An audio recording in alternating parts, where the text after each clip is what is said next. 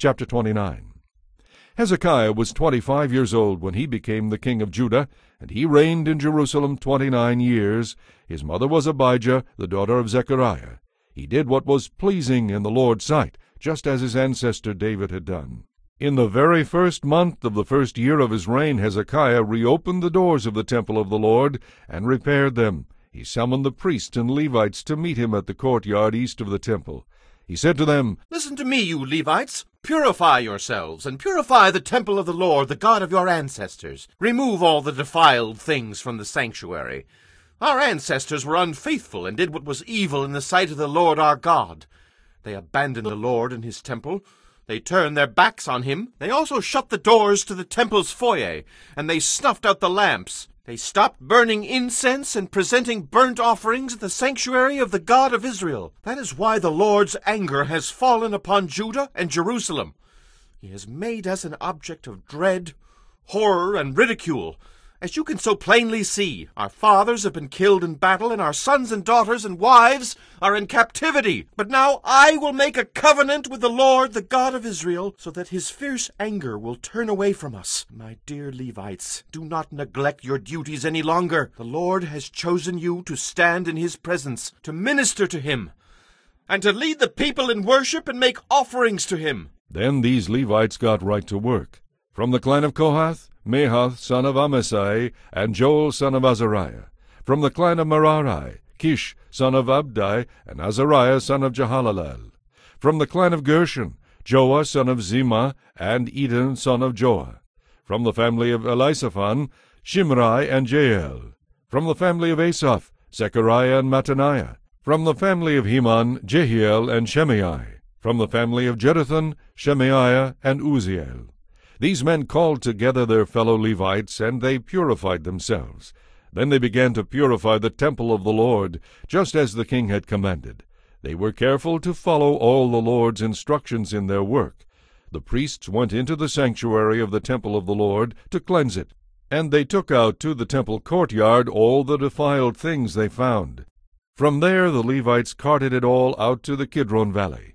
The work began on a day in early spring, and in 8 days they had reached the foyer of the Lord's temple. Then they purified the temple of the Lord itself, which took another 8 days.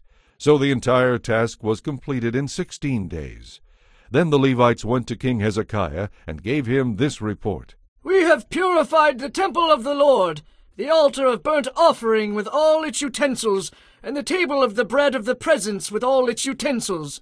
We have also recovered all the utensils taken by King Ahaz when he was unfaithful and closed the temple. They are now in front of the altar of the Lord, purified and ready for use." Early the next morning King Hezekiah gathered the city officials and went to the temple of the Lord. They brought 7 bulls, 7 rams, 7 lambs, and 7 male goats as a sin offering for the kingdom, for the temple, and for Judah. The king commanded the priests, who were descendants of Aaron, to sacrifice the animals on the altar of the Lord. So they killed the bulls, and the priests took the blood and sprinkled it on the altar. Next they killed the rams and sprinkled their blood on the altar, and finally they did the same with the lambs. The male goats for the sin offering were then brought before the king and the assembly of people, who laid their hands on them. The priests then killed the goats as a sin offering, and sprinkled their blood on the altar to make atonement for the sins of all Israel. The king had specifically commanded that this burnt offering and sin offering should be made for all Israel.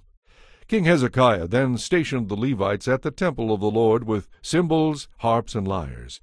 He obeyed all the commands that the Lord had given to King David through Gad, the king's seer, and the prophet Nathan. The Levites then took their positions around the temple with the instruments of David, and the priests took their positions with the trumpets. Then Hezekiah ordered that the burnt offering be placed on the altar.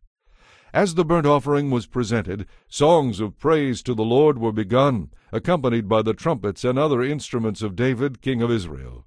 The entire assembly worshipped the Lord as the singers sang and the trumpets blew, until all the burnt offerings were finished.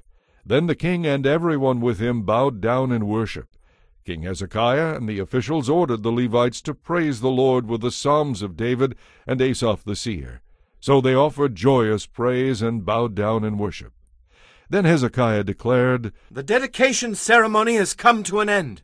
Now bring your sacrifices and thanksgiving offerings to the temple of the Lord." So the people brought their sacrifices and thanksgiving offerings, and those whose hearts were willing brought burnt offerings too. The people brought to the Lord 70 bulls, 100 rams, and 200 lambs for burnt offerings. They also brought 600 bulls and 3,000 sheep as sacrifices. But there were too few priests to prepare all the burnt offerings, so their relatives, the Levites, helped them until the work was finished, and until more priests had been purified. For the Levites had been more conscientious about purifying themselves than the priests. There was an abundance of burnt offerings, along with the usual drink offerings, and a great deal of fat from the many peace offerings. So the temple of the Lord was restored to service. And Hezekiah and all the people rejoiced greatly because of what God had done for the people, for everything had been accomplished so quickly.